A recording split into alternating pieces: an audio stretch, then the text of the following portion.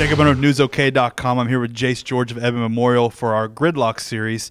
Jase, we're talking to kids about their hairstyles. What led to yours? I'm hoping that it can bring me some good luck, and Palomalu is pretty good. I'm hoping it can help me play like that a little bit.